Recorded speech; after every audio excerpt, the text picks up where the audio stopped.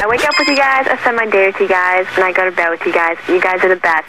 The most Texas country and red dirt, plus the best of Nashville from 90s to now.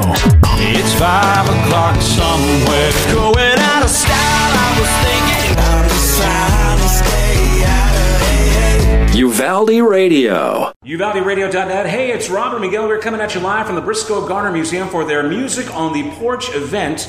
Normally, we do this on the play music on the porch, like there's a national holiday. But I think that was a couple of weeks ago. There's just so much going on in Uvalde lately that we can't always do everything that the national calendar tells us to on the day that they say it. So we're doing music on the porch here, providing some free entertainment on the porch, the historic porch of the Briscoe-Garner Museum, home to John Nance Garner, former Vice President of the U.S., and then also Dolph Briscoe, former Texas governor.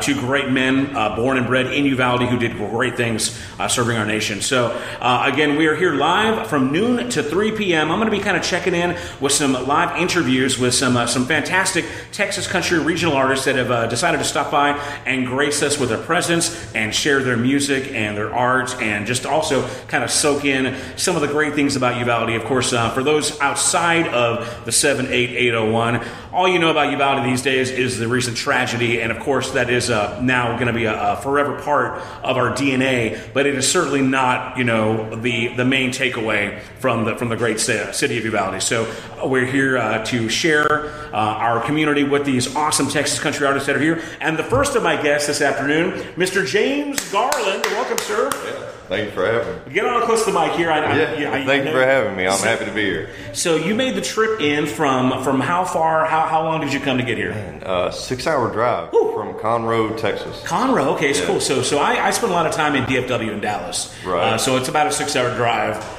from the Metroplex out here lately. Now, back in the day when I first started driving in the 80s, it was like more of a 7-8 hour drive. Right. That tollway wasn't around yet. Oh, but, yeah, right. But it's a trek. It's just long enough to where you got to get out a couple times, stretch the legs, stop at Buc-ee's, and do the thing. Yeah. But I've noticed, man, you're really good on the social media. You like to post what you're doing, and I used to suck at it. Yeah, I'll tell you, I did, and I got linked up with a couple different management teams, and they were like, "Man, you got to be better at social media." And I was like, "Well, I'm just not a social media guy. Like, I don't like taking photos. I don't like posting pictures. I don't like doing status updates, all this stuff." And they were like, "No, I'm telling you need to do it." And I was like, "All right." So I finally bit the bullet, started doing it, and then noticed that more people were seeing my posts and were coming to shows. It's part of the hustle these days. Yeah, and a lot of people, they would come to my shows, and they'd be like, "Man, we've been waiting to see you, and we just didn't know whenever you were playing. We finally saw you playing around here." And I'm like, "Well, this is like my 4th time playing here, man." They go, "Yeah, we've never seen it." So social media definitely makes a difference. It used to be to where, in the days of the 80s rock bands on Sunset Strip and Music Row in Nashville, you had to make yourself a big, nice, colorful flyer, post it up on telephone poles. Yeah. Now you got to get on social media. It's exactly. like it's all about the hustle, man. So it's a little extra work, but it usually pays off for you at the end. I love what you do. You show people where you are. You take the time to kind of expose people to your life, your world, which is kind of hidden different zip codes and different city limits and whatnot. That was my lead players. Because we have this. Now, he's a gentleman you brought along with you? David Gann. He's a nice guy. He's fantastic. And it was actually his idea, and he goes, "Man, we have this ritual that whenever we get into a new town, we find the first Mexican joint we can think of that looks pretty good, right?" And he goes, "Man, why don't you post that? Like, this is like something that you enjoy doing and that you like to do." And like today was the first time that people found out I was a history nut because I love museums. So that's awesome. Honestly, that was one of my selling points. They were like, "It's at the Briscoe-Garner Museum." I said, "Well, that's a museum I ain't been to yet." Well, we're going to talk about you being a history buff here in a minute, but let's go ahead and since you are a musician, kind of one of the rising stars in the Texas country genre, let's go and get into your story, your background. Where exactly, where were you born and bred, and what led you to pursue country music? So I bounced around a lot as a kid, but the city that I claim being from is Cold Spring, Texas. It's a population of 893 people. Everybody knows everybody. My grandmother still lives there. My dad still lives there. I just kind of went through life doing construction. Did a little stint in the military, which I usually don't tell people that, but I like you. And whenever I got back, I wanted to play guitar, and I had no ambitions outside of just playing guitar. And I found out that writing songs was like a good outlet to let some of the stuff that I was hanging on to out. I ran into Dagan, and I said, "Man, will you teach me how to play guitar? Like, I'm not that good at it, and I just want to play." So I come over to sit down and play guitar at his house one day, and he said, "Well, show me what you know how to do." And I played him a song that I'd written called My Next Mistake. And whenever I got done with it, he goes, "Man, you need to put a band together." And I was like, "No, dude, I'm not that good. Like, we're not even going to go down that road." And he goes, "No, you need to put a band together, man." And I was like, "No, So he said, "Well, come back tomorrow. We'll pick up the guitar lessons." I said, "Okay." I come back the next day. He's got musicians all in the living room. Drummer, keyboard, bass. Threw him into the fire, huh? And I said, "Well, what's going on here?" He goes, "Well, this is your band. We're going to rehearse." And I was like, "Well, we'll play the 8 songs I know how to play." Wow. Well, 6 months of rehearsal, we go do our first show in Livingston, Texas, and we opened up the show with Folsom Prison. And the crowd went nuts. And after that, I was like, "Oh, I can do this." No, just your speaking voice. I feel like you could nail Folsom Prison. Oh, I love Folsom, man. And I'm actually a big Johnny Cash fan. Get Rhythm is my favorite song. And so your lead guitarist, he pretty much just bullied you into starting a band. He did. He's a giant bully for as sweet as he is. And either that or he's a genius and recognizes talent, and maybe he'll be like the next, William Morris agency. That's what he says. But I say he's a bully. So now how long have you guys been doing this? Professionally now, I think going on 5 years. Wow. And in 5 years, we've played music festivals. We've toured all over Texas. We've gone into Oklahoma. I've done little stints up in Wisconsin, just having fun. We've played around a little bit in Louisiana. We really get around. What are some of the highlights as far as people maybe that you've shared the stage with yet so far? I think they're actually the most 2 recent. Okay. In Hockley, Texas, at 2920 Roadhouse. I got to go open up for one of my childhood heroes, which was Sammy Kershaw. Oh, that's awesome, man. And the biggest thing that could have ever happened is whenever I come off the stage, his band is like praising what we did. That's fantastic. Sammy gives me like a thumbs up. And at the end of his show, he comes off stage and he goes, "Man, did you write all them songs?" And I said, "Yes, sir, I did." And he goes, "Man, you got a great sound, a good style to you." Wow. And he said, "Keep doing what you're doing. That's a high honor, man." And that's what I said. I told him, I said, "Mr. Kershaw, you have no idea what that means to me."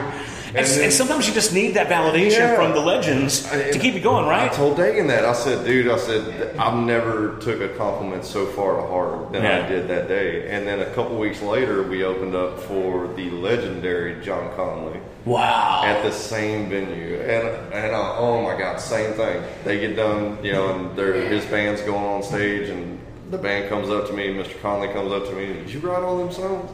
"Yeah, all of them except for Dust on the Bottle." But, David Lee Murphy stole that one from me. Let me interject here, guys. If you're listening at home here in the 78801, come out and hear Music on the Porch. This young man here, Mr. James Garland, performing here probably a little bit after we're done talking. So you got time to come on out. 333 North Park Street. We've also got Steve Anthony and a young man out of Carrizo Springs, local to this area, Garrett Talamantes playing, and some local talent from Uvalde High School choir girls. So come on out here for free refreshments. Tour the museum and see James Garland debut in Uvalde, right? Yeah, debut. So let's go ahead and talk about your first impression of Uvalde. I know you were in maroon, so thank you for honoring our 21 lost and just helping strengthen our city, Uvalde strong. And I waited till I got to Uvalde. You got a store called Rock and R. Rock and R, yeah, Western wear, yeah. And that's where I went and bought the shirt. Very, very cool, man. So I told Dagan on the way up here, I said, I really want to support these guys, but I also want to. I don't own a Marine shirt, so I said, if we're going to buy one, I want to buy it in Uvalde. Thank you, man. Thank you for shopping local. We appreciate that. So we hit up Rock and R, went in there and got this button up this morning. I was so happy to get it and put it on. It's the last one they had in my size, so I figured it was God meant to be. Awesome. Now you mentioned trying to get some good Mexican food. Have you had lunch yet, or are you going to do that later? So as soon as we leave here, there's I can't pronounce it. Is it Jalisco? It's this one right here on the corner. Jalisco de Herrera or something like that. I can't pronounce it either. So, I'm brown on the outside, white on the outside. That's the one we keep hearing about. That's the one to go to. Yeah, I was going to suggest it if you didn't already have it. So if everybody comes out and parties down with us, whenever we get done here, we'll all go have a giant feast over there. That's right, man. Yeah, some good Jalisco and maybe some margaritas or something like that. So you're going to be pleasantly surprised on that place. Yeah. So of course now let's go ahead and talk about the museum. You're a history buff. stuff, and you just had a good time here at the... Oh, yeah, I loved walking around, watching the videos, and I didn't realize how huge it was whenever I pulled up and finally walked inside. I was like, oh my God, this place is huge. Yeah. And then I think one of the coolest things was seeing the blueprint back here on the wall that That's I awesome. wanted to take a picture. And then hopefully one day when I make it, I can have this house rebuilt. Replicated. And, but no, it was fantastic. And then learning that, not Mr. Garner, but Mr. Briscoe. Briscoe had, during his term, didn't raise taxes, add taxes to Texas, nothing like that. I was like, oh my God, I just found a whole new respect for a new man. Yeah, the most conservative Democrat ever. Yeah. And I was like, oh my God. But watching the videos up there on the TVs to really learn some in-depth stuff, man, it was fantastic. Looking around at the gavels and the signed baseballs and the pictures that they have from the oil paintings, and oh my God, dude, it's just... Hey, maybe one day they'll add a wing for Matthew McConaughey. I don't know. Right. So, and then speaking of food, they got the stove back here, the original stove. Oh, I was just blown away. Well, man, I'm glad you enjoyed it. Thank you again for coming out here to be a part of this event. And let's go ahead and talk about your new song. You've got a single to radio that's climbing up our charts as well as the other regional charts. It's called Be Your Fool. We're going to play that so we can get taking care of some business here at the event. But give us a little backstory on Be Your Fool. Yeah, Be Your Fool. So speaking of my bully lead player, okay. I was over at his house and he was arguing with his wife. And I was sitting in his room. We were getting ready to sit down and go over some other songs that I'd written and get them ready for shows, stuff like that. Start debuting them at the gigs. And I don't like listening to arguing, so I started strumming my guitar, as loud as I could, trying to drown it out. And I shut the bedroom door, and I came up with the chord progression for Be Your Fool, and the whole time I'm sitting here playing it, I'm kind of enjoying the progression. And I just started belting lines and lyrics as loud as I could, and that duffel bag of mine gets easier to load every time, and then that's where it kind of came from, and that's where the first verse came from, was just the fight that I was listening to, and then from there, obviously they quit fighting. They heard me and they're singing and playing, and they quit fighting, and later on I go home, and I keep playing the song over and over and over, and I just started thinking about the relationships that I've been in and things that I've been through, and then the song just kind of took off from there to how many times have I been the fool in the relationship, my friends are telling me that she's running around and she's doing this, and I'm like, y'all are crazy, she'd never do that. Right, the whole time you're getting made out to look like a fool. And it was just kind of that last straw. Been there, done that, man. I totally relate, Yeah, that last straw that you're just like, you know what, I ain't going to be your fool. I love you to death, but I ain't going to be the fool here. What a great story, man. Well, let's go and get it on the air again. This is UvaldeRadio.net. We have got James Garland here. He's performing at the Briscoe-Garner Museum. We're here till 3 p.m. We're just going to have some great live Texas country music on the porch at the Briscoe-Garner. Come see us at 333 North Park Street. Check out some history, learn some stuff, and get some entertainment, too. We'll call it edutainment, an afternoon of that. So this is called Be Your Fool. This is James Garland, and this is UvaldeRadio.net.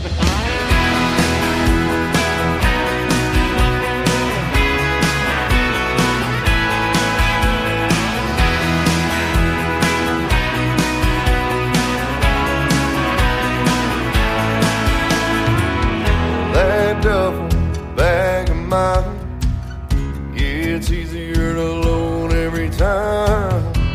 I'm going round and round with you, 'cause I've taken all your abuse and all the lies I'm gonna listen to. I never thought you could be so cruel. So don't you wait up for me, 'cause tonight is the night I set me free. And baby, I swear this time I'll leave.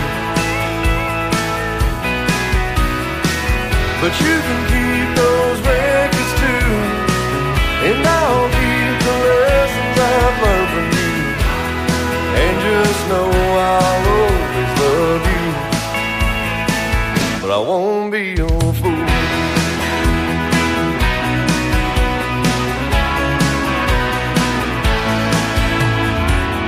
Long nights I sat and moaned, just waiting by my telephone. Got me used to you being gone. 'Cause those nights you were out on the town, I I just sat back shooting them down. It's the last time my tears will hit the ground. So don't you wait up for me, 'cause tonight is the night I set me free. And baby, I swear this time I'll leave. But you can keep those records too, and I'll keep the lessons I've learned from you. And just know I'll always love you. But I won't be your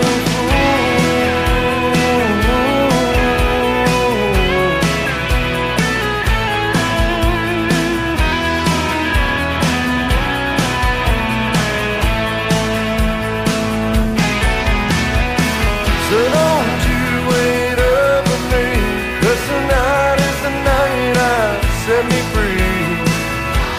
And baby, I swear this time I'll leave. But you can keep those records too, and I'll keep the lessons I've learned from you. And just know I'll always love you. But I won't be your fool.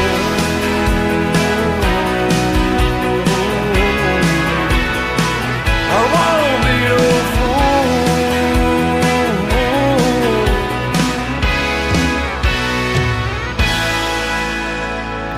UvaldeRadio.net. Hey, it's Robert Miguel once again live at the Briscoe-Garner Museum, 333 North Park Street. Come out and see us. We're here till 3 with Music on the Porch. Thank you to Rochelle and everybody here at the Briscoe for inviting us out here to participate in this cool event. Just live music on the porch, a historic porch of one of the coolest places in beautiful Uvalde, Texas. You just heard James Garland. It's called Be Your Fool. It's in the top 20 on our station and climbing up the Texas regional charts. I've got, once again, James Garland right here. Y'all make some noise.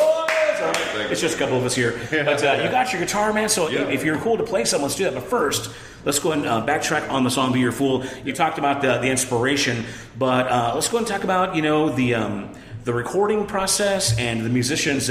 Did your band do it? Did you get some Nashville help? No, so this one was actually the band. Oh wow, very cool, man. It was my drummer, my bass player, my guitar player. Chad Malden produced it, which was fantastic. It was funny because whenever I initially wrote it and brought it to the studio, he was like, "Yeah, we're gonna have to change it." And I was like, "Why?" And he goes, "It sounds like a Journey song." And because the way it started was.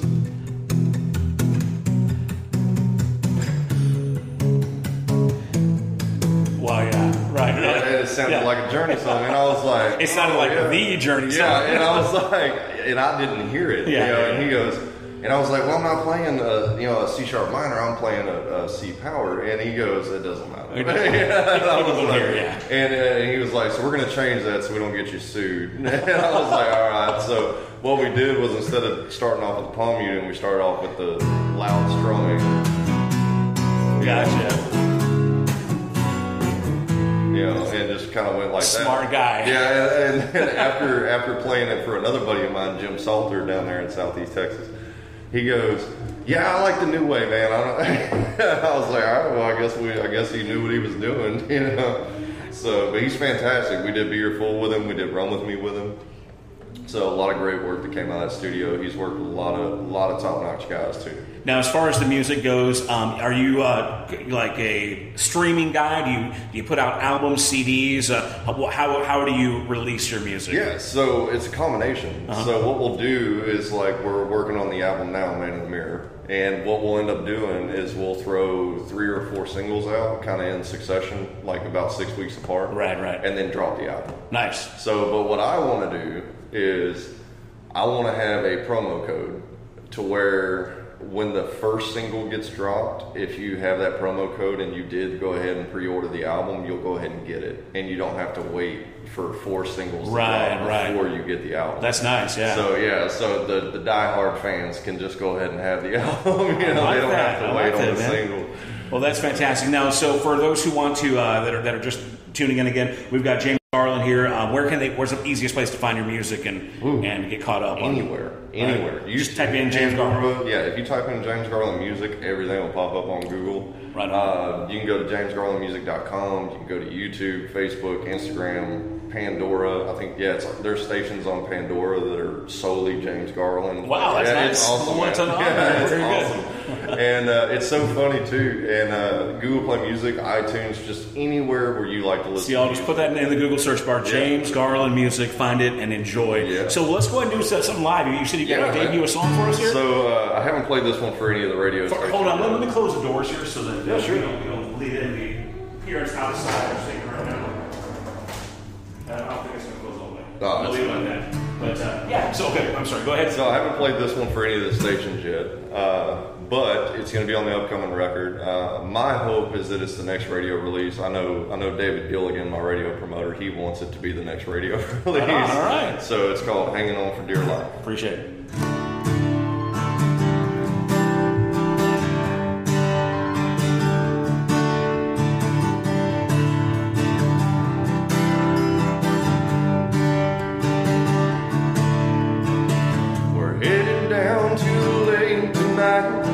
Riding shotgun with some cold Bud Light. She's flipping through all the static gear, trying to find that country station that's coming in clear. With some George Jones, or some Joel String, some Randy Travis screaming, I can't wait. I know it's gonna be a hell of a ride. All I can do is sing Chuck and hang on tight, because she burns brighter than the 4th of July. With a fiery passion in her eyes, and when she looks at me, I don't think twice. I just pull her close and hang on for dear life.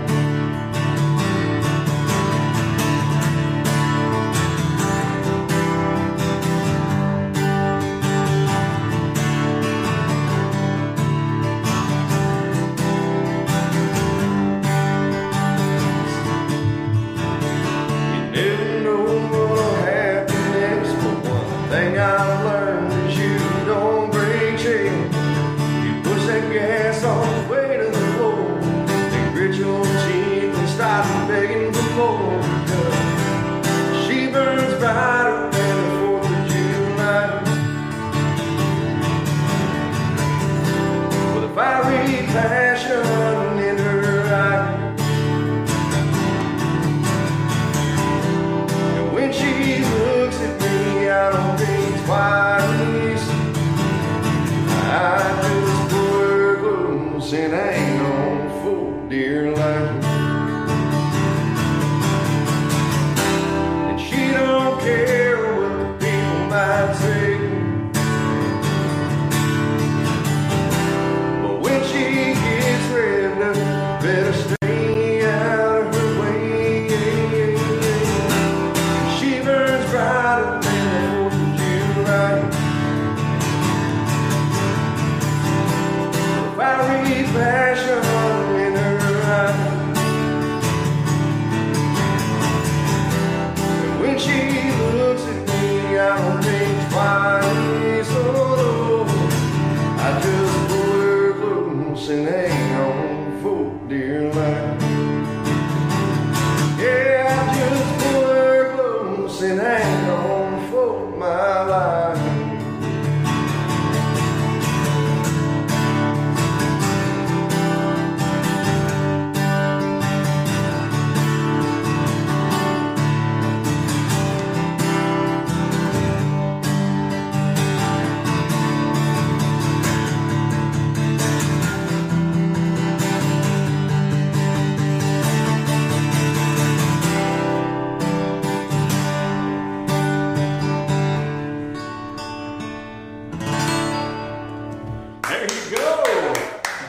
Garland live on UvaldeRadio.net. Thank you, sir. That was fantastic, man. Well, I can tell you what, we're going to play that out of the box. When that comes across my desk, you got at least one ad in Southwest Texas on the regional radio there. So shout out to David Gilligan for sending you out here and getting us hooked up. Man, it's been really an honor and pleasure getting to know you. Thank you so much for honoring our town, wearing maroon, shopping local, and getting ready to get some really good Tex-Mex in you. And just thank you for soaking in a little bit of Uvalde, man. I hope you really enjoyed it. We have a really fantastic opera house as well that you need to swing by. And actually, they're open today because there's a performance this afternoon. Really? Uvalde Grand Opera House, right there in our main square town plaza, built in 1836, second oldest functioning opera house in Texas. What? Yeah. So, and the one that's oldest technically has been renovated like 70%. Right. It's weird that like the whole front is like fake. You know what I mean? Or I think the front is the real part and the rest of it. So really, pound per pound, brick by brick, we're the most legit opera house. Question on this. Yeah. What's that? Yeah. If I get enough fans out here in Uvalde that are willing to come out, we can book you at the opera house. Come on, sure.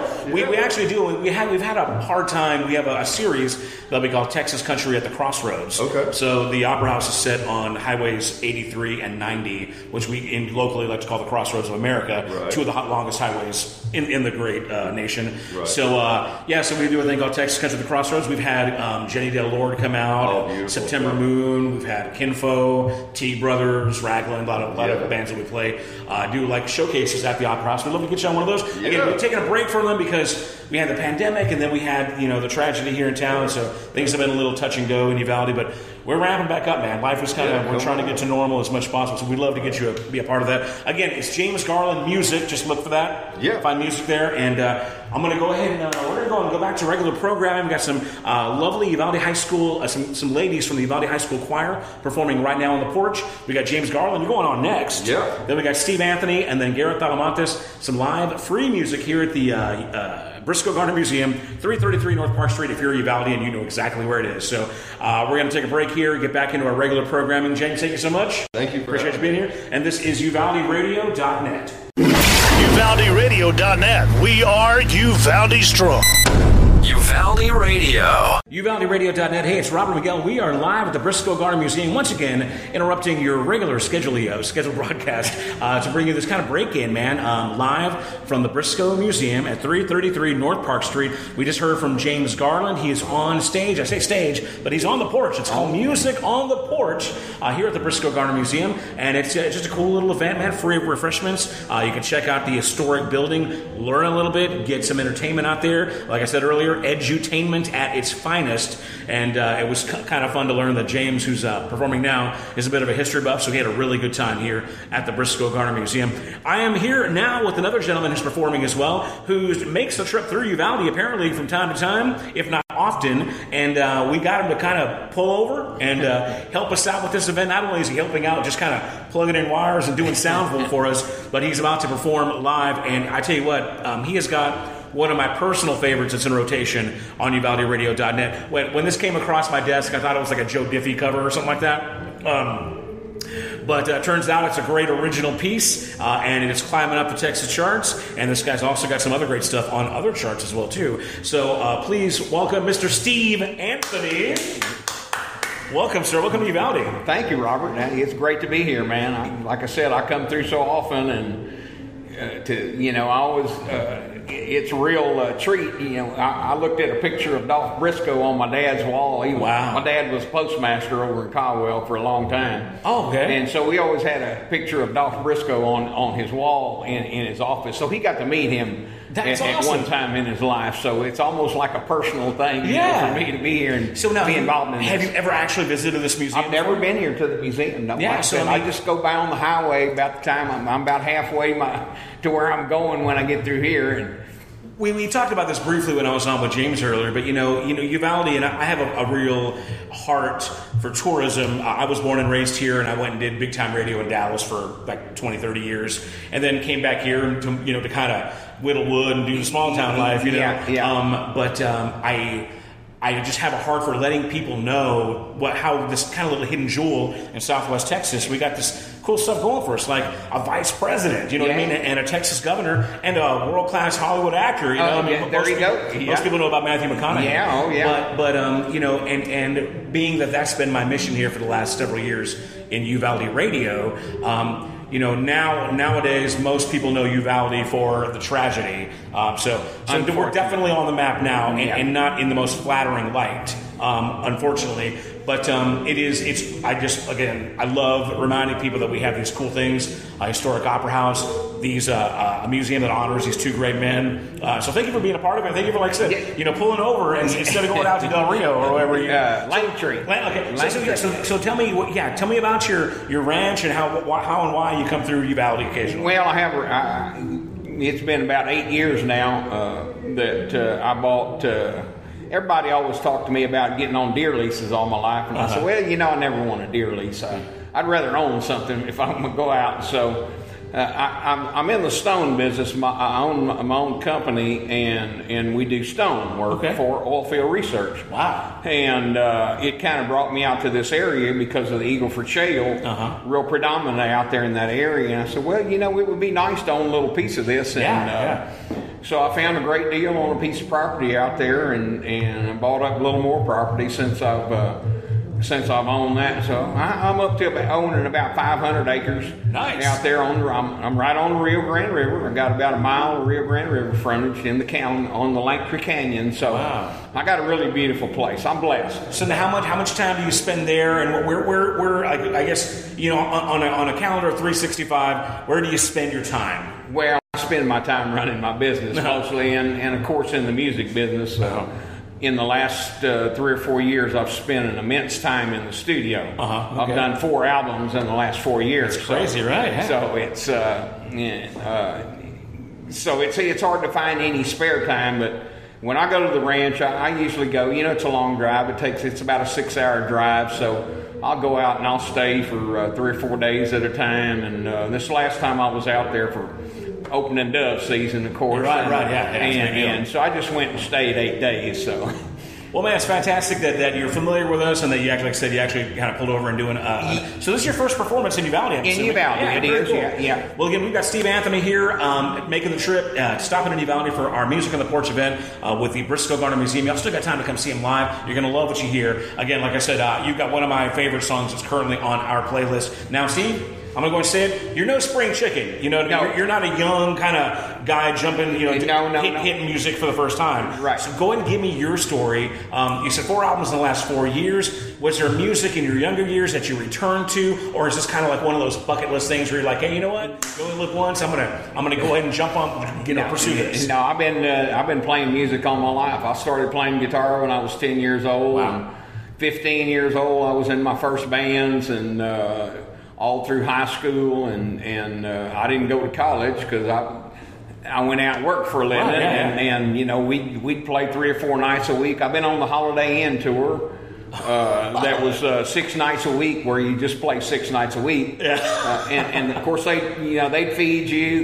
We didn't make a lot of money, but we got well taken care of. And we had rooms. See places, man. And see all these places. Yeah. So I got to see a lot of places on the Holiday Inn tour. And from that, I just said, you know, I kind of grew up in that dance hall when the dance halls, South Texas dance halls, were so big. And right. I said, you know, I got to get in here and get me some of this. And it was just a lot of fun to be out there playing.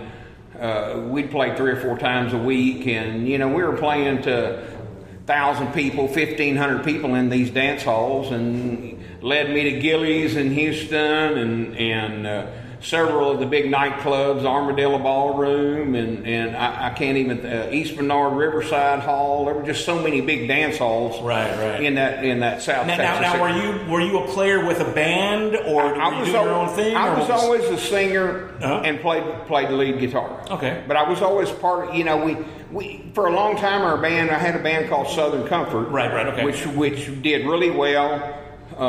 we got big. Is that the same one with Dale Phillips? No, different, because there's a few other companies. Yeah, there was. But we did make it to Nashville and got an album cut in Nashville back in the '90s, and got to tour down in South America over that record, and so I've been around.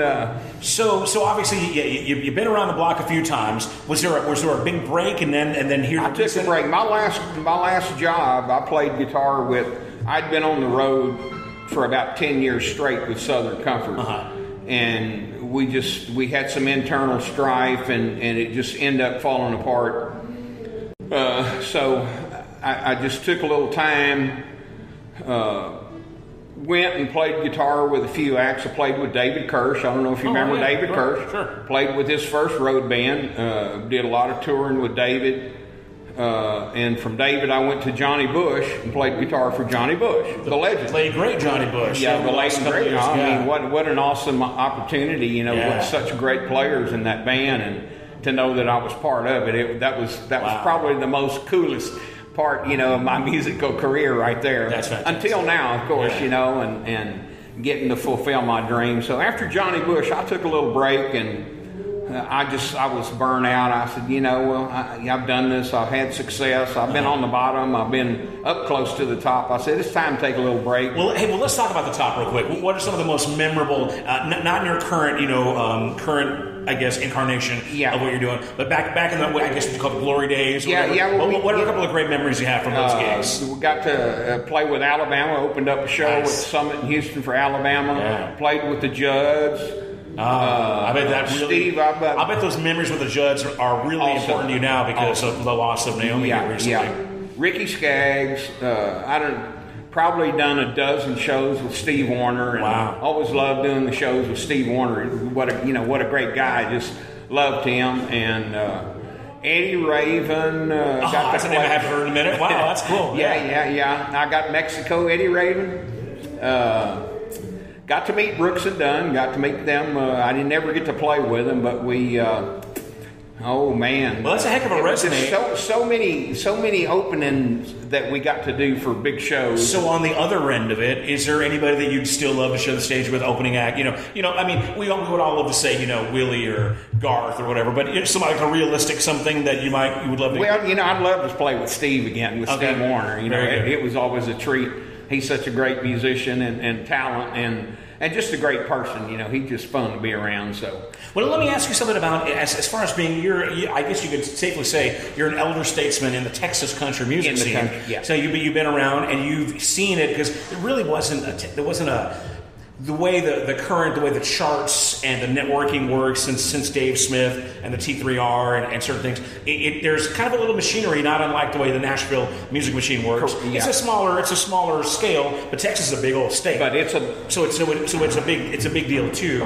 What are your thoughts on coming from that '90s era where where everybody was trying to be Nashville, and then to the now where we can kind of squarely be Texas country artists, correct, and kind of maintain a pretty good touring thing and radio support. It's kind of our own little thing. What are your feelings on that whole thing? I love this Texas world. I mean, we should have done this years ago. So we shouldn't have waited so long to get. But it's a great market. There's so many great artists just in this Texas market alone.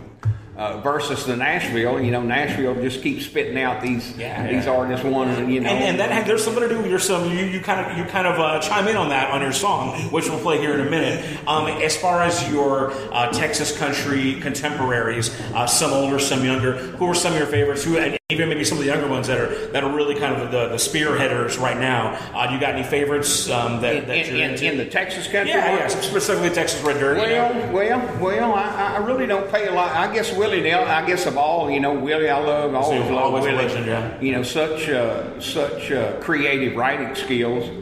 And, of course, Aaron Watson. I'm friends with Aaron, and I get to talk to Joshua Ward all the time. We work in the same studio, so that's cool. I like Josh a lot. He's got some really good songs, and there's some new guys coming up that are young. And I just get to see so many different artists over there in Rosewood, being able to work in Rosewood Studios. And I can't say that, I guess my all-time favorite artist of all that overshadows everybody is Alan Jackson. Oh, you know what? Give me a high five, brother. He's my favorite country artist of all time as well. Always. He's just the perfect blend of legit country, with respect for what came before, but not afraid to kind of just... in the 90s, he just pushed the envelope just enough to put his spin on it, but respecting that traditional sound and now, he's a champion for, all the values and tradition of true country music. He really is. And you name drop him in a song, so we'll put that on there too. Again, we've got Steve Anthony here, made the trip to Uvalde for our Music on the Porch event. Let's go ahead and I guess let's talk about you also do gospel music. Let's touch on that real quick. And you've got a song currently number 2 on the gospel charts. Currently number 2. I've had 3. Really, I've had 3 in a row number 1 singles on the CDX National Gospel chart. That's awesome. And the first one we released it as a country single called "Stop and Smell the Roses," and it was just one of those life story kind of things. Really positive message, and it kind of floated around on the Texas charts and. Joe Kelly from CDX Nashville called my publicist and said, "Hey, you need to release this to the gospel chart and let Debbie Randall push this thing for you." And of course, she got it. It went to number 1 on the gospel chart. That is fantastic. And so after that, I said, "Well, this is I like this." So we just I've been I kind of went in. Now I go to the studio with a little bit different.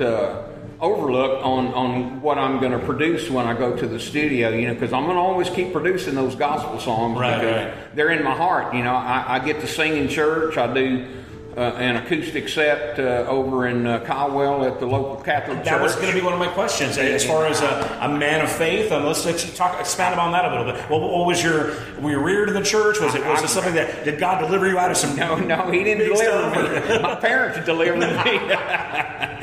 Yeah, they said, "Boy, you're going to Sunday. I don't care how you stay. If you stay up all night on Saturday, you're still going to church on Sunday morning." Yep, absolutely. That's a great way to be. We pray before meals, we pray after meals, we pray when we go to bed, and we pray when we get up and be thankful. And God's been a great part of my life, and I know that's why He's given me health and lets me continue this music avenue that I've been on all my life, and we just keep going with it. So, well, man, what a great story. It's amazing. And I'll get to go. My dad was always singing in the choir in the Catholic church, and for me to go in now, I think he'd be real proud of me, and for going in and doing. I do acoustic set and I sing all the mass parts and just sing the whole mass just as a solo artist, and I have a lot of fun doing it. It helps my discipline level. It's singing from sheet music is different than just going out and singing at bars and honky tonks. It keeps those real, true musical chops up. It does. All that theory in your head and all that stuff. Well, man, I'm loving everything we're hearing about you. It sounds like we could be besties. So I respect the faith, man. Love the music. It's cool to see you, living your dream. So. What is the end game? Are you just doing this for fun, seeing how far you can go? No. Or do you have it? Are you really kind of chasing that neon rainbow? Now I'm chasing that neon rainbow. There, come on, Alan. Now I'd love to be able to do a show with some of these people. Like I got to meet Alan a bunch of years ago, and just to be able to think about that I would have the opportunity to share a stage with somebody like that would be an awesome adventure. So. It's just, I was pushing, always wanted to, get in my vehicle or get in my truck. Of course, I've been driving trucks all my life. Grew up on the farm and grew up being a rancher, and my son and I raised cattle. And so we're just around that farm life and that country life all the time. And that keeps the content legit, it's right? It's easy to write that country music when you're living it. So. Yeah, when your boots are dirty every day, right? and I always just wanted. I said, it's got to be a good feeling to turn the radio on and see your name on the radio being played. So that's, I guess, if you go the end game, it's the end game. But I miss playing the live shows. Like I said, I've been on some big stages and got to play in front of lots of people in my lifetime, and. When you get away from it, you think you don't miss it, but the longer the time transpires, you start to miss it, and it's just, my end game is to be able to get back on that stage. Well, let me tell you this. Okay, so you've already got a storied past. You've already got some highlights, some great stories, and you know what? You're brand new to me. Yeah. I heard your song came across desk. I've got one song of yours that I love. Like I said, it's climbing up our charts, and I'm a personal new fan now. Well, that's great. And that's the thing, is that there's so many people out there. You still got so many potential people to turn on to that thing. Yeah. So, man, I admire the hustle and the fact, like I said, you're strong, you're healthy, and you're willing to get out there and pound the pavement. So I'm gonna go for it. Best of luck. Let's go and get your song, and then we'll come back and we'll do a quick wrap up here. Okay. But the song I've been bragging about, you've heard it many times here on the radio station already. Steve Anthony. It's called Country. Give me a little backstory before we get into the song. Well, it was, it was when I thought about the story, there's just through the 90s, really through the year 2000s, there's been just so much what I call non-country music come out of the Nashville market. Mm-hmm. And they're producing this pop, and then it's becoming rap, it's becoming funk. It's becoming everything but country. But country. Yeah. And so that I said, well, and that it's a fine line that you can walk, because you write a song like this, and you can offend a lot of people too. Right. You're picking a side, and nobody wants to do that anymore. And not that I don't love that music, because I love all that music. Right. And I still play a lot of those songs out of here on the radio, just for fun. Spade a spade, right? Yeah. But for country, and they went outside the box there a little bit too far. Well, I'm going to go so far as to say that Nashville disappoints me on the regular, and not only because of the watered down country music, but the politics now. Now it used to be where and this is one of the things I love about Texas. While everybody is free to have obviously their own politics, in Texas country, by and large, we kind of got a love for our God, love for family, and love for country. That's pretty much you could say that is a recipe for the Texas country mindset. You cannot say that about Nashville anymore at all. So I have to worry about whose record I'm buying, who I'm spending $1.29 on a single for. Because it's just gotten to where it's like, wow, I can't get behind you as a person. So it's hard for me to get behind them as a musician. And again, that's just my personal thing. But I love it when people like you and Alan's done it, George has done it, calling them out. Saying, hey, where's the real stuff? Yeah. Let's bring back the real stuff. So how long so you wrote this? Did you have any co-writers? Was it just no? It just me. Yeah, it just came. It all came and. The song was a little longer, and of course we have to edit it for radio, and the edit turned out really good. You really don't miss the parts that we edited out, but there was a little more musicianship going on with some steel guitar and some fiddle, where we had and you can always do that in the live during show, the solo passes. You can always do that. So the radio's kind of real restrictive for time slots, so we just kind of made it fit into the radio space. But you know what? There's a method to that madness. It's always best to leave them wanting more. Yeah. Like when I hear your song, it's like it's a good solid, and when I hear it, I kind of want to hear it again. If you go, it's a touchy thing. You could go you can go 30 seconds extra, and for some people, it's like, okay, I'm done. And you just don't want them to tune out. Sense. But it's a great song. You could go another minute. Well, even when I wrote it, because I was kind of hesitant about it, because it kind of had the corny feel, to it, and I couldn't believe, and I called some friends of mine, I said, I can't believe nobody's ever written this song. Right. The Country, just spell it out. Because it was just a great rhyme, and it was something really easy to work with. And I just couldn't believe that nobody had ever written the song before. And I even looked on when I went to copyright it, to see if there was ever a version of it written before, and of course I couldn't find one. So it is a great melody. It's got a cool, fun groove, and your voice is perfect for what you're doing here and the message you're conveying. So you have 5 stars for me, 2 thumbs up, all that thank stuff. You, Robert. So let's go and get it on. Let's check it out. Steve Anthony. We're going to come back and talk to him, wrap it up here. But this is called Country. It's Steve Anthony. You can see him live today at the Briscoe-Garner Museum at 333 North Park Street here in Uvalde. And we are UvaldeRadio.net.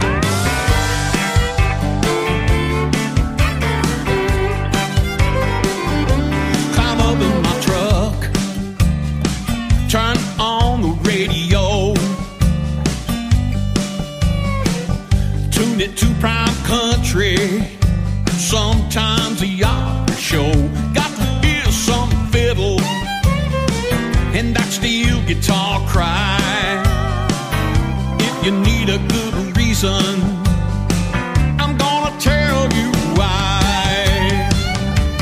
We don't need to rock, but we sure can roll.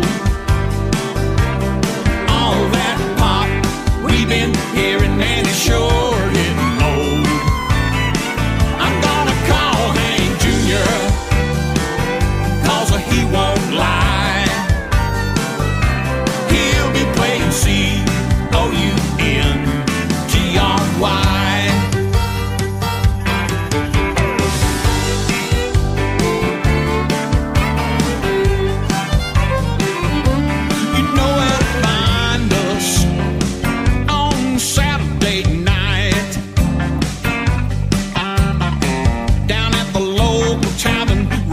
Cinched up tight, I start a little rhythm on my 6th string,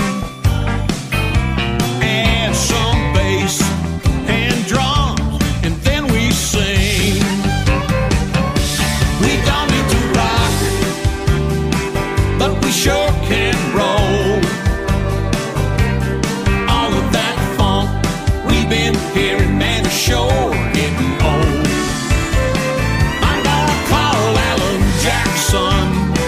I know he ain't gonna lie. He'll be singing C-O-U-N-T-R-Y.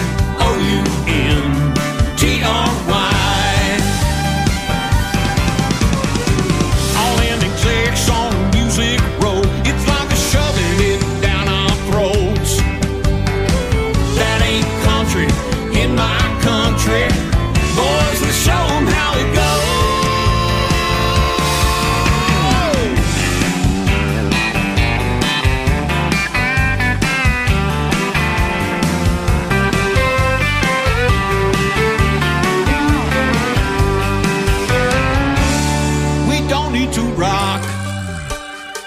But we sure can roll. All of that rap they've been talking, man, is sure getting old. I'm gonna call up Reba, I know she won't lie. She'll be singing C-O-U-N-T-R-Y.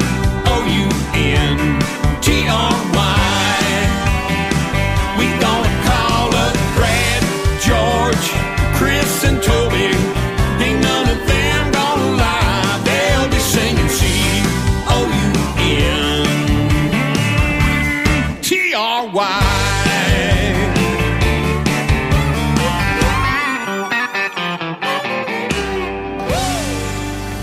Woo, that's right. C-O-U-N-T-R-Y. That is Steve Anthony, and we're live at the Briscoe-Garner Museum with Mr. Steve Anthony right here once again. Thank you so much for joining us. Great song again, one of my favorites. That might make my top 10 list of the year. The way it's going, it's just it's kind of how I feel. It's kind of it's got a little bit of get off my lawn, yeah, but kind of fun. You know what I mean? Yeah, it's some fun in it. So, what else? What's in the works, man? I know you've got some. You're one of those guys that champions the. You got CDs that you got out here for sale today? Got some CDs for sale today. So how do people digest your music? You're streaming and CDs. Streaming, yeah. We're on all the streaming sites. So you can find me on SteveAnthonyMusic.com is the website. Steve Anthony Music. I have 2 Facebook pages and Instagram pages. Both as Steve Anthony, and then one is Steve Anthony Music. So you can find me in a lot of ways on social media. Now, real quick, we've talked about how you're an elder statesman in the scene. What is that like for a guy like you? Social media, digital age, streaming, and you've seen it all. Obviously, you're probably cutting demo tapes on cassette back in the day when you started off. Yeah, 8 tracks. Yeah. So how has it been watching decades of evolvement or arguably devolvement of the industry? What are some of the highlights you can share with us? Or lowlights. Well, it's harder to see any income from this streaming industry because it's just tenths of pennies. Every stream is just only a tenth of a penny. And it's in such small fractions. So I miss the good old days, but I still print CDs. People like I give a lot of them away. People just still like to have something in their hand, even though they can go to their phone and listen to anything they want to. putting something in their hand Preaching to the choir, I love is a little... And you can't say you don't have a CD player. Even if you have a PS4, you can play it on that. That's right. That's So, right. well, Mr. Anthony, it's been a really pleasure talking to you, getting to know you here. As far as any upcoming gigs, or well, I just want to say that I have a new album coming out. I've been working on this album for about a year. This is the longest that it's taken me to produce an album. It's taken a year and a half. So that'll be 5 and 5, huh? Yeah, because some of the COVID and the back in the year 2020, mid 2020, I lost my producer Greg Hunt. Wow. He passed away from a heart attack. Okay. And so we kind of reevaluated everything, and it's just taken us. Everything is just kind of moving a little slower. Now, how long had you been working with Mr. Hunt? For 3 years. Wow. Yeah. So Greg was Leanne Rimes' producer. That was his claim to fame. Interesting. And So to you have can't prepare for that kind of loss. have a guy like that on floating on your boat with you. I said, man, this is I feel important with him, and to lose him was it was just a real shock. And but like I said, we just pushed through it. We pushed forward. It's taken a little longer to do this album than I wanted to, but got some great music on this album coming out. I was kind of looking for a title for it and really wasn't figuring. So one of the songs that I wrote on this is called Heartaches and Honky Tonks. Okay. And so that's a good Texas. Yeah, I said, yeah. well, I think I'm just going to call this album Heartaches and Honky Tonks. So I was going to say, the loss of a producer, the world in such disarray from COVID, did that affect the songwriting? Or is it compared to your previous 4? Is there a different tone or any other? It gave me some incentive to write in a little different perspective, because the world changed overnight. Yeah, it did. And it hasn't got back to normal yet, No, really. It really hadn't. And so your mentality and your thought process of how you process through days and process through thought processes it's just a little different nowadays. Yeah. And first 2 or 3 albums, I did a lot of ballads and love songs, and then I got to that stage. I said, well, I'm going to write a whole album, and I'm not going to use the word love in that whole album. That's a good personal challenge. Yeah. So it was a challenge, and I think there are a few where I did end up using a few love words in this new album, but the kind of stayed with a lot of upbeat, up-tempo kind of stuff, and stayed away from the ballads. I got 2 ballads on. I got one really great. It's going to be the next gospel release, and everybody that's heard it says it's going number 1. It's called Mama's Endless Love. Okay. And it's going to be a really good one. So yeah, it seems like you're one of them heartstring tuggers, right? Yeah. So that one, and a song called Way Back When. That's the other ballad on the album, and it really turned out to be a really cool. I had that idea of a title. You always, my days pass with, I'm always looking for a hook line. Songwriters are always looking for a great hook line. Yeah. And I just came across this Way Back When hook line. I'll play it today, and the studio version is just it's just going to be a great song. It's one of those great country songs. Judging from what I've already heard from you, I cannot wait to hear whatever. And speaking of your other material, be sure and tune in to Gospel Brunch. We do it every Sunday morning here on UvaldeRadio.net. We're going to have some of your gospel stuff on this week too. I think Helen emailed the stuff to you today. So already. We're looking forward to putting that in rotation. Maybe we'll be the ad that puts you up to number 1 next week. There you go. So. I'd like to see He Is Right is a really, really good song. And I wrote that song for when Greg passed away. About 3 months after he passed away, I said, I got to do something that's a tribute to him. He was such a great man and such a spirit. He was really a spiritual man. Yeah. And he gave me extra strength in my spiritual life. And so after 3 months, I wrote this song called He Is Right. And I was fortunate enough that it made it to number 1 too. That's fantastic. On that gospel well, chart, we're going to get the catalog stuff in. We'll put the new stuff in, and we are Steve Anthony fans for life now here at UvaldeRadio.net. So again, y'all find him at SteveAnthonyMusic.com. Is that right? SteveAnthonyMusic.com is the website. better yet, come see him live today here on the porch at the Briscoe-Garner Museum. Buy a CD, get an autograph, shake his hand, and man, thank you so much. Any parting thoughts, plugs you need to get out there? Thank you, Robert, for having me, and y'all keep listening to that UvaldeRadio.net. I mean, that's where it's happening at. Y'all are the people that do the groundwork for me and make it happen for me. It is our honor and pleasure. Thank you so much for spending some time. I really appreciate you doing that. So. All right, that's going to wrap it up here at the Briscoe-Garner Museum. We're going to come back a little bit later with Garrett Talamantes, but now you can come over here and check out some live music on the porch with currently on stage right now, or on the porch, James Garland, and then we've got Steve Anthony coming up next. This is UvaldeRadio.net, resuming our regular programming. The most Texas country and red dirt, plus the best of Nashville from 90s to now. 'Cause I got friends in no places. I'm on my way to you. Baby, I love you like I love country music. Uvalde Radio. Uvalde Radio. All right, UvaldeRadio.net. It's Robert Miguel. We are live at the Briscoe-Garner Museum, wrapping up Music on the Porch at 333 North Park Street. I would invite you to come out here and enjoy some great Texas country music, some free refreshments, and a good afternoon of edutainment. We had entertainment, we had education. It was a good time at the Briscoe-Garner. It's all over, it's said and done now, but we had a fantastic day, man. We had James Garland perform. We had some ladies from the Uvalde High School Choir. They kicked it all off. Steve Anthony just tore it up, man. We had a little bit of everything, including some local flavor, a rising star of the area with me right now, who just put on a fantastic show. We're going to get into his busy day here in a moment. But I've got the young, talented, and kind of ruggedly handsome for his age, Mr. Garrett Talamantes. Hey. All right. It's the G1 Rodeo Show, bro. Oh, yeah. All right. So speaking of rodeo shows, wow, you've been working today, man, hustling, yes, right? Sir. So give me the story of how your day has been so far. What give me your itinerary so far, and what's happening later. All right. So far, I had a football game last night. We played in Heberville, and about 2 hours away. So came back, got home about midnight, and then had to drive all the way to Uvalde to stay the night for the rodeo this morning. And so didn't end up going to bed until maybe 3 or something like that. Woke up at 8 this morning, had the meeting at 9, and then roped my calf right before I came over here.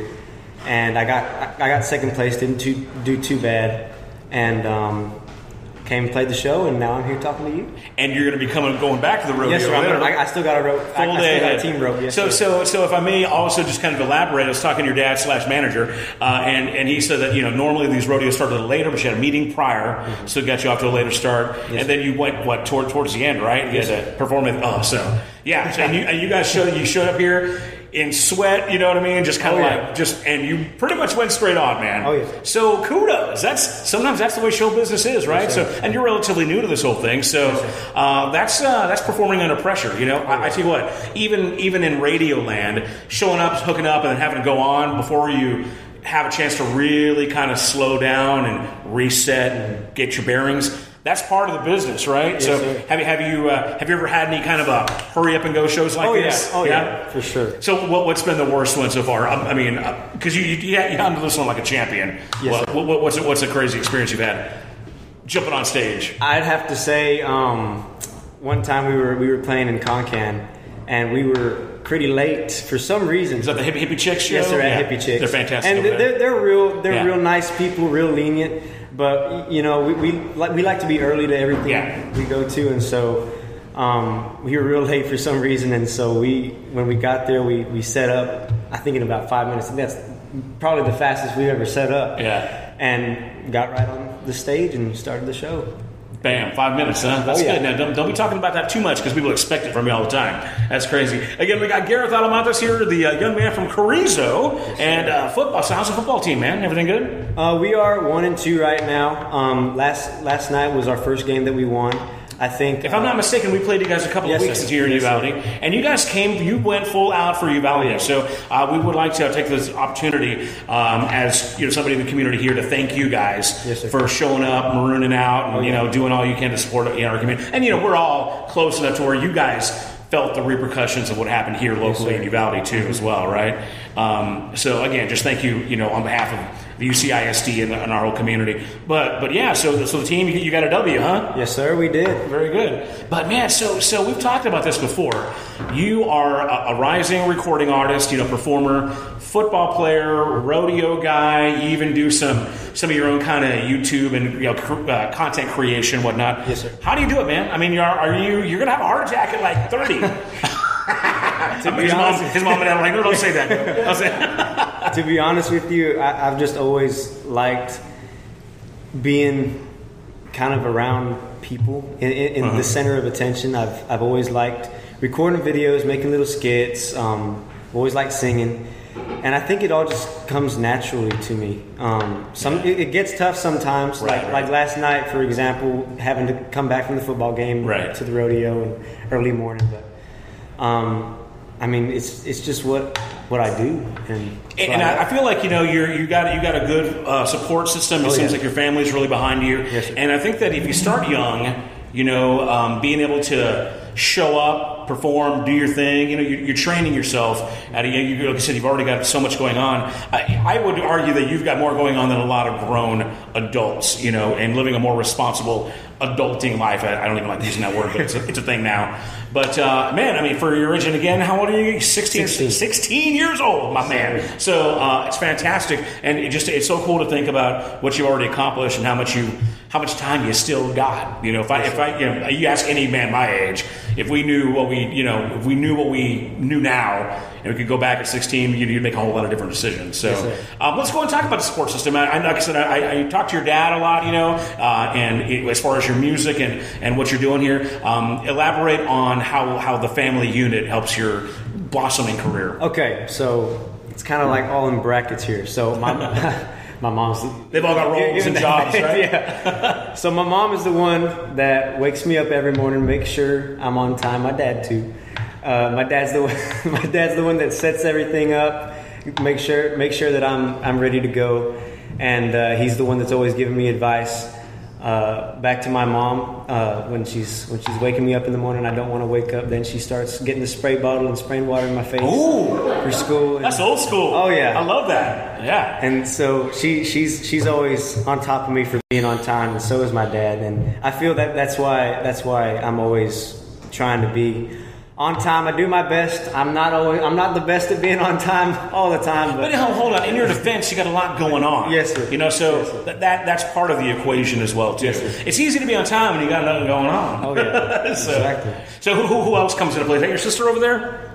No, that's your girlfriend. No. No, I don't know. I don't know. Cousin, aunt, uncle. I mean, she's my friend. She's your friend. Okay. I get it now. All right. So I just want to see who else the support system is. So pretty much mom and dad, right? Yes, sir. So now, how long have you guys been doing this football rodeo country music thing? We've been doing rodeo since I was 5 years old. Yeah. And then football came into the picture around 7th grade. And so that's when we had to start balancing our time between football and rodeo. And then sometime around 6th grade, 7th grade is when I started doing music. And so that's when things really started to pick up. And we had to start figuring out ways to balance everything out and all that good stuff. I think I've asked you this kind of before, but if there's a hierarchy, if there's like a totem pole of priority with what you're doing, what is that as far as these projects, whether it's school, music, rodeo? What, if somebody came to you and said, hey, we want to sign you and send you to Nashville, would you drop the rodeo? Or if they said, we want to take you on this rodeo circuit, is there kind of a decided ranking system with all the things you got going on? So no matter what, it's the way it's always been since I started doing everything that I'm doing, but school is always first, of course. And I've been told before that at one point I'm going to need to choose between rodeo and music. And the thing is, I don't think I could choose. Well, you're still young. You can still. Well, I am, but it's good to think about the future. But I just don't think I could. My roots in rodeo are way too deep, and music is just something that I love to do, and rodeo is too. And I've been doing rodeo since I was a little kid. And just this year, I was elected as president of the Texas High School Rodeo Association. And so Just my rodeo family and all the people that I've been able to meet with rodeo. I mean, it's going to stick with me forever, and I don't think I could ever let it go. Sounds like that's really in your heart. Yes, that's awesome, man. Well, man, it's good to see you just firing on all cylinders, and we really, again, I cannot explain to you enough how much I appreciate you having this whole crazy weekend hustle, getting on this show, helping us out, and of course, I can say thank you as well from the Briscoe-Garner Museum. It was a pleasure seeing your set. We've been kind of working together here and there, but this is the first time I got to see you. It just hasn't worked out, so it's always a great feeling when you're playing somebody's song on the radio and you haven't seen them live, and you finally see them and you go, okay, they're the real deal. Because every now and again, somebody does some studio magic and they can't really pull it off live. Yes. But it was really cool to know that I've heard enough testimonials about your show that I know. I've seen some video, but it really isn't the same until you see them live. So seeing you with a high pressure gig like that is fantastic. So thank you again for being here. Let's go talk about the new single. Cruising Along. It's doing really well in our local chart on UvaldeRadio.net, and I know you've got a few stations out there as well playing it. Second single after the first one was Southern Land. Southern Land, great song. So let's talk about the recording of the music, the writing of the songs, and what the plans are as far as putting those to radio or to streaming or just getting them out there for your fans. So for the new single, I came up with the chords first. And I started coming up with the melodies and that little hum part that I do throughout the song. And when I was writing the lyrics, I wanted it to be a song that people could listen to just driving down the road, cruising along, you know. And so I feel like that kind of ideal helped me write the lyrics a lot. And as far as Southern Land goes, I think that was kind of an ode to my great grandpa, who worked the land that we live on right now and ranched on there. And so both of those songs are really, really important to me, really special to my heart, especially Southern Land. And sometimes when I'm in school, and my friends at school are also really big support system for me as well. Okay. And they listen to my music, and it's just real special to me when I get to hear my friends talk about how much they like the songs. Yeah. And I mean, as far as recording the songs, we work with Weston Rips in Hondo, Texas. Weston, my man. Yes, sir. Love Weston. He's a great guy. He was a great help. He is an amazing producer. I love Weston to death. He helps me. He helps me brainstorm ideas, get ideas for different sounds in the songs.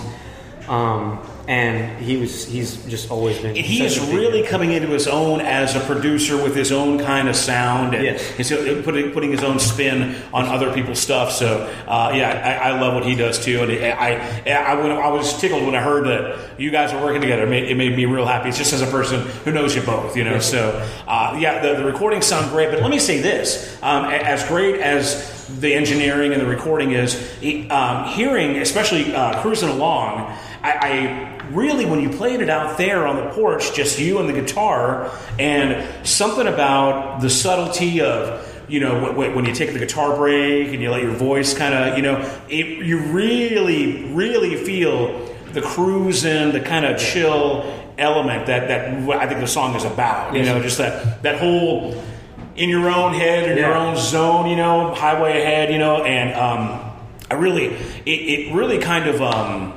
I like it when music takes you someplace, and it really resonated with me during the live performance. So that's a fantastic feat when you can strip down just you and the guitar, and it can be even more impactful. So again, taking nothing away from what Weston does or the recording process. It's a great, you know, song, but I think that really great songs, when you strip them down and they sound just as good or better, then it's fantastic. So kudos for putting that song together. What else is in the future? What other new songs are you working on? Is there a record in the future? What's the plans there? I do not yet know what we are going to do in the future. I've written a lot more songs, and I just don't know which one I would like to put out first before everything else. Mm-hmm.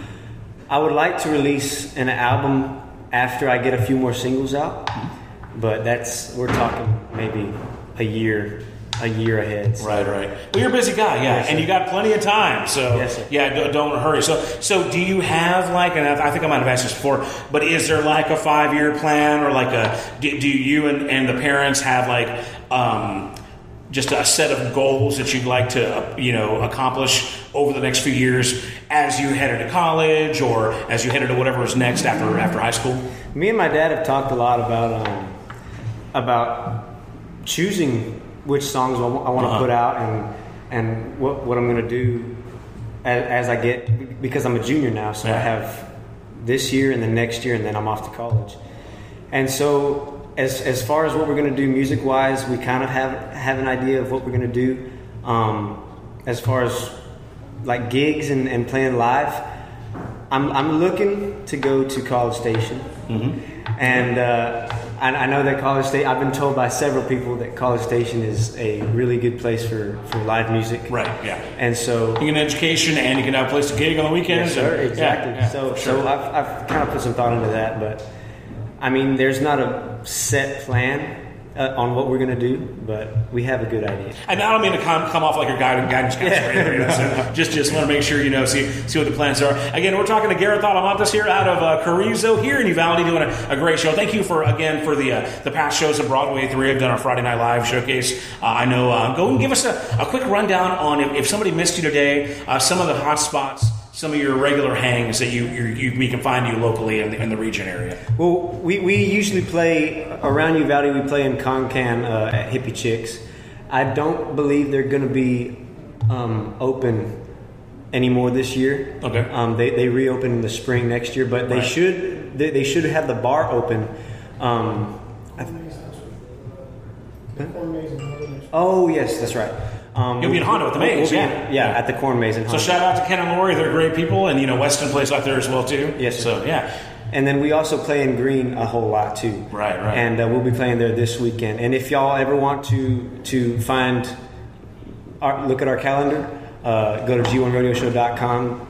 Social media, calendar, all that good stuff is on there. As far as those Green dates, I mean, that's a cool place to be playing music because of the history and the respect for true traditional and Texas country that they've got there. And again, let's go ahead and talk about it because we haven't really talked about it. I've kind of been assuming here. But for a young man your age, you got an old school, your whole thing is very classic country. Let's go ahead and talk about real quickly about the influences and what was it that your mom and dad were exposing you to? What were you listening to that helped craft your sound?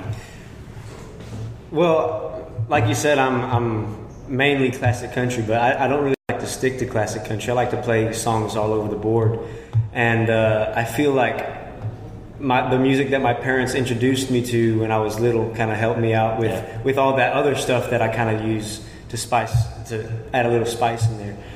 And but as far as the classic country goes, I feel like listening to Willie's Roadhouse when I was little really helped with that because one day we were on our way to calf roping practice and I was just thumbing through the radio and Willie's Roadhouse came on and I heard that music, that classic country, that Waylon Jennings, Willie Nelson, Johnny Cash, Hank Williams, all that good stuff. And I fell in love with it, and so that's just what I love to play. And I love a lot of the new stuff as well, and I like some 90s rock, 80s rock, 70s rock, all that good stuff. I like Spanish music. And so I'm kind of just all over the board with all of that good stuff. And that's a good way to be, and you can pull a little bit of flavor and spice from all that stuff that you, and again, you're young, so, you come from my generation and maybe even your parents a little bit, we were kind of told or that you had to pick a genre, so to speak, and some people kind of went through trends here and there, but you're this Spotify generation, the Pandora generation, where y'all's playlists can be, thug and rap and the country and the new wave and pop and retro, and, so we don't really focus on format like we used to. It used to be like if you're a rocker, you listen to the rock station about rock albums, you wore the black t-shirt, and that's what it was. If you're a country, you wore ropers and and that's the way it was. But now everybody's it's cool to be more diverse in your musical selection and the playlist, and I think that your generation is lucky that you can actually be influenced by those things, and it can reflect in your music. So that's really fantastic. But we're going to play your song, man. We're running a little late here. I know the Briscoe wants to close. So again, Garrett Talamantes here. The new song's called "Cruising Along." We'll go and wrap it up here. Tell us again the website and the next couple of things we need to look out for you for. G1radioshow.com. You can find my calendar, social media, all that good stuff. I will be playing at Broadway 8:30 in October. Like I said, y'all can go to my calendar to find the exact date. Okay. And yeah. All right. G1radioshow.com, right? Yes, sir. All right. And find them on Facebook and YouTube and all that good stuff. And again, I have to mention this again. You literally showed up, with your rodeo on, still on your back, man. Yep. And all the other guys that were playing, I was like, that's legit. I mean, like, we showed up in the middle of a rodeo, and you're going back. So, oh, yeah. So you got some credibility, some credo for these other Texas country guys that are around here. So we're going to wrap it up here at the Briscoe-Garner Museum. Thanks again, Garrett Talamantes. Here's a new song. It's called "Cruising Along," and this is UvaldeRadio.net. Thank you, sir. Thank you.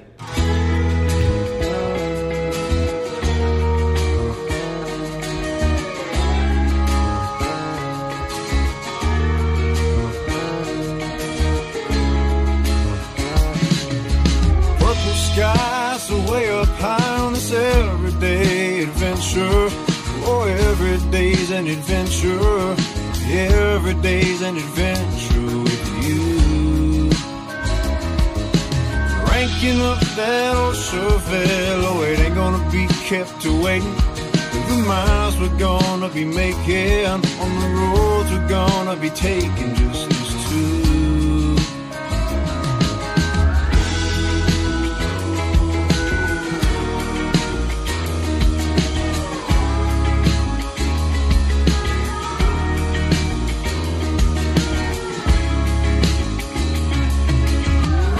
Down a 40, don't mind the speed limit. Just grab the gear and get it. Hold on to the wheel, spin it, go down the road. Cross the bridge and there it is. Look out to the water. The feeling's only getting stronger. It's just a little while longer, be ready to roll. Whoa.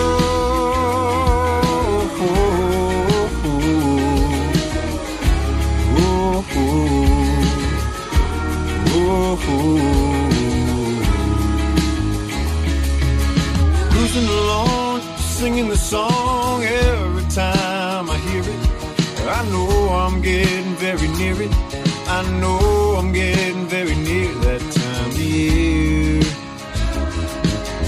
Raising hell in that old Chevelle, getting down the highways. Oh, I'm just doing it my way. I'm just doing it my way, making time.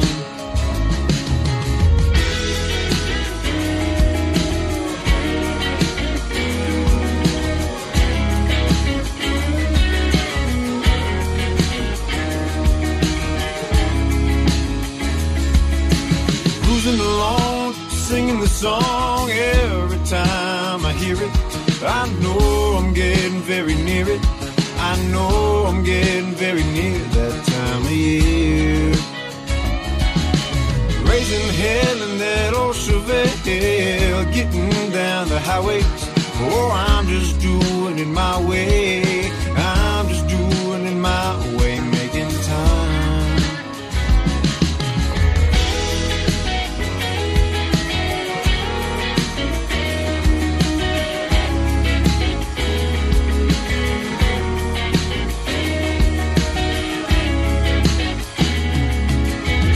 Onto the sandy beach, step into the water. The breeze just gone and got her, coming over the cool salt water and onto the wave. Purple skies are way up high, look all around. The ship lights shining in the sound of a good time waiting to be found. I'm on my way.